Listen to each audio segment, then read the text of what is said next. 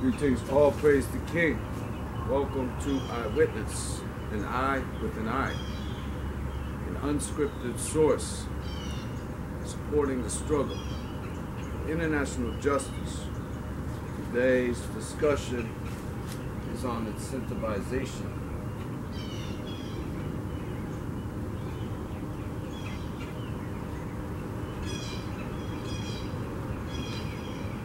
The word we came up with to describe a particular process, providing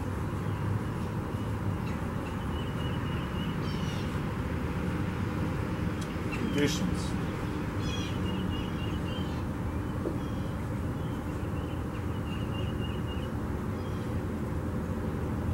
to affect or influence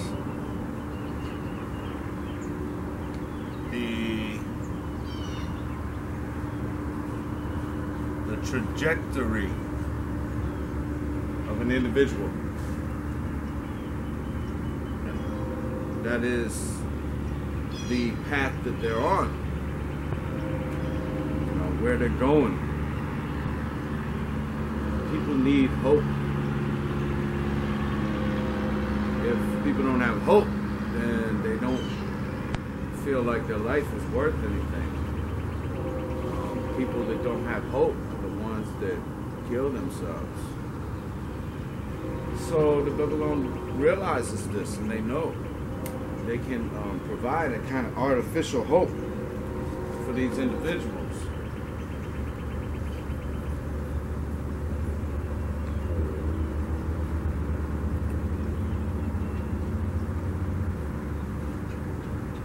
Make people feel like they have a purpose. This is something that everyone has a need for a purpose. You can call it power, self-empowerment. Really, it's that people have a need to feel belonged. They feel like they have some value. And the incentivization is what can give this people this artificial security. When people put on some clothes, certain style. For example, if they drive a car, it's new, they might feel better about themselves. So there's an incentive, and it's providing a condition to give people that hope, so that they're facing in a particular direction, and they keep moving towards that place. We talked about the ultimate servitude and worship of the monkey. Now, this can be done through materials, or it can be done, in an intangible,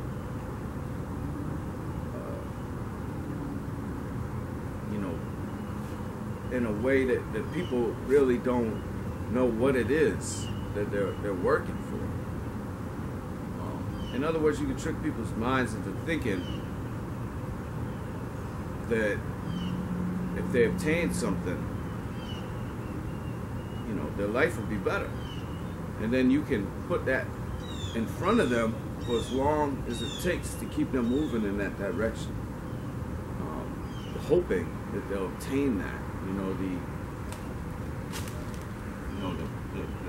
The plastic carrot. So there's a plastic carrot on a stick, and the person just keeps chasing it around and around and around because they want that carrot so bad. But what they don't realize is they're being manipulated, that there's somebody moving that carrot. I guess you could use an example of a dog, and the dog doesn't really know what's going on. So if you can attach that carrot in front of them, it'll keep them moving. So this isn't necessarily done though in a way that people see. A lot of this is done the ways that people just don't really realize why they are moving in the way that they're moving. Some of this is done through social modeling. You show people a person, following the carrot, and you'll get other people to show that same behavior. They feel like this person right here has got something to offer them. A lot of times through the advertisements, these people are depicted as happy, as having something that a lot of people would like to have. So they're the ones that people will follow. And that's only one form of incentivization. You have this idea of careerism we spoke about in one of the recent videos. Once people put themselves on that path, they expend so much of their time and energy building a stake in what it is that they're doing. Let's say, for example, they're becoming a doctor. Well, they're going to go to school on minimal for 8 years. Most of them go to school for longer, and many sleep, let's say maybe sleepless nights, of working in these hospitals, performing the work of these doctors for relatively little pay. And they go through all this because there's an incentive at the end of the road that they themselves become a doctor as well. So and then of course you have this academic industry where you have people going to school just to go to college for whatever career. So once people achieve their diploma, they feel like they've earned it. They've been put through a lot more than they had to get to that point. And of course that's the kind of screening process. But really, once they get to that point, it's fairly easy to drive them to any particular place. You just have to convince them that they're going there because they got the diploma. So if you go to school for 10 years to be a doctor, you become a doctor.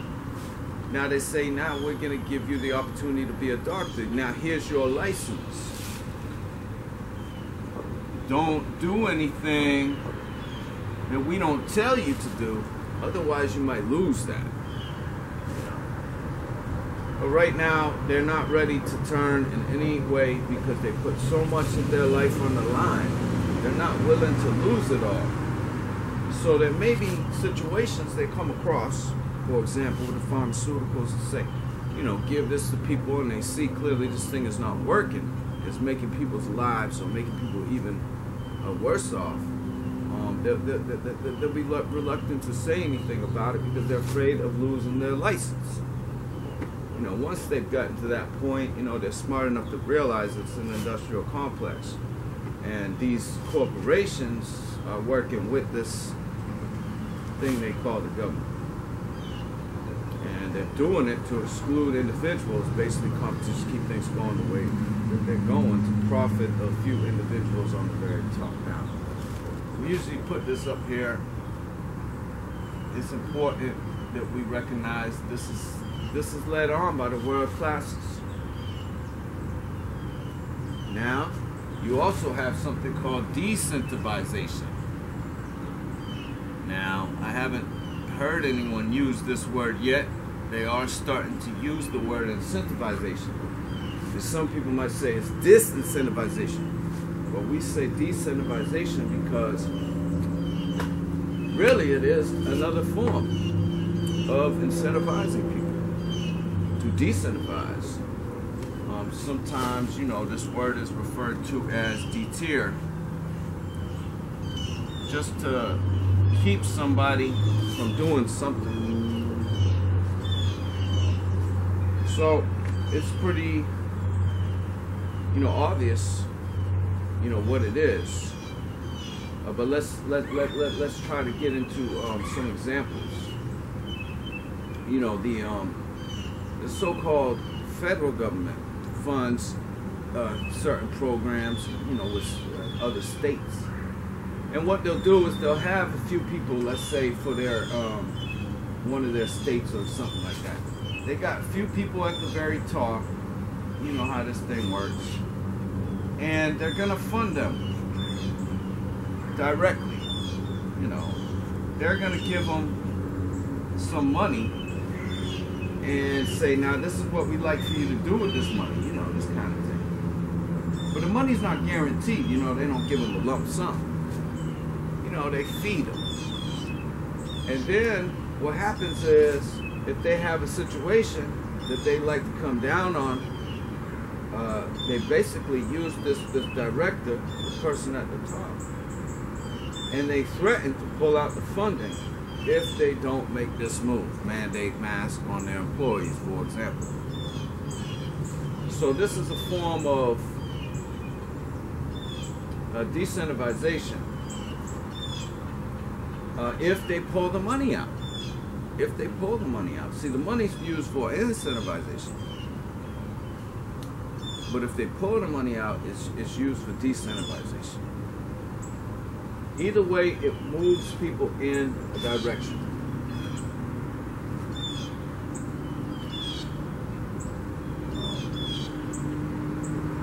You got bonuses. You see with this, the latest beep, you got a bonus for people, that take the beep. And you might say, well, the bonus is being taken away from people if they don't take the beep. But, either way, it functions as the same, for the same purpose. You're looking for people to take the beep, and therefore, you say, look, we're going to pull out your bonus if you don't take the beep. So that's a form of decentivization.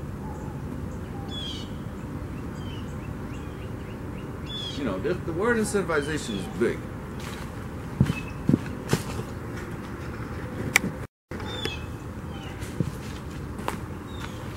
It makes people move.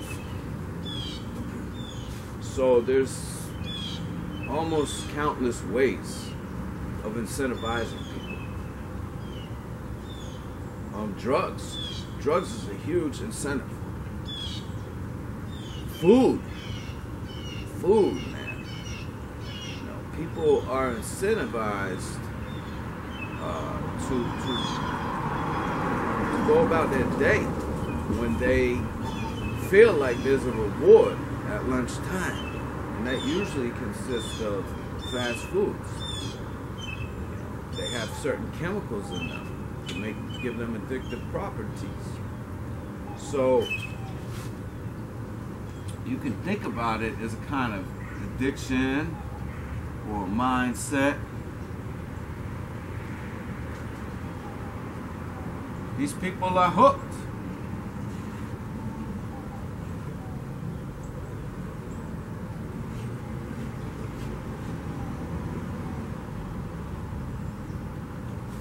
They're hooked. They really don't know how. The status, entitlement, when people get into positions of power, that's another form of incentivization. First of all, these people are incentivized to get there in the first place. Then once they get there, they stay there because they're afraid of losing their post. So oftentimes, what the world classes will do is get these people to agree to certain contracts, and they'll put language in there that can be interpreted so many ways. And once these people agree, they're hooked. They have to follow that plan, otherwise they lose their position. medals, awards, you know, the military will give out or something. Those are incentives. Producing kind of artificial hope. I mean, yeah, you know, it gives people a false sense of security. They might feel like they are more than they actually are. And that might benefit the world classes because, of course, those people would be willing to worship and serve. But at the end, when they get old and they think about it, they realize it was just a fake out. That they were just being fooled into thinking there was something that they weren't. But by that time, it's usually too late. They've already performed the work for the world and become a model for the next generation to follow.